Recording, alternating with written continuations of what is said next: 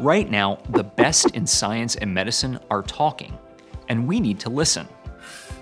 What we're seeing now in actual real time is something that's unprecedented. This is something that we have never seen before, at least in our generation. We have an extraordinary confrontation on the health and the welfare of the globe. Let's look at the science behind what these experts are telling us to do. First, stay 6 feet away from people in public. Most of us are 5 to 6 feet tall, maybe a little more.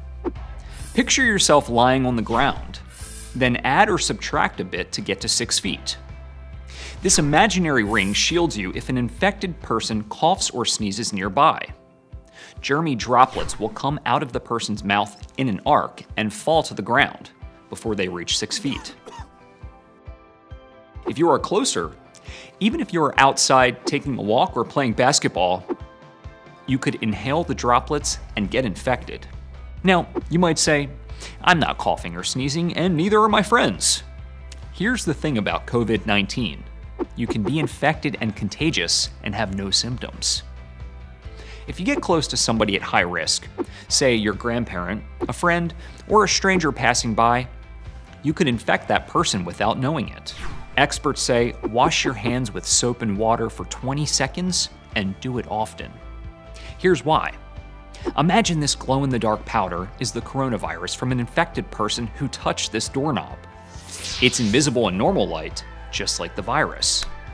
When you open the door, it gets on your hands, then all kinds of things you touch, including your face. Remember, your eyes, nose, and mouth are the virus's door into your body. Keep your hands away. Hand washing would have stopped the spread, and it really does take 20 seconds to do it right.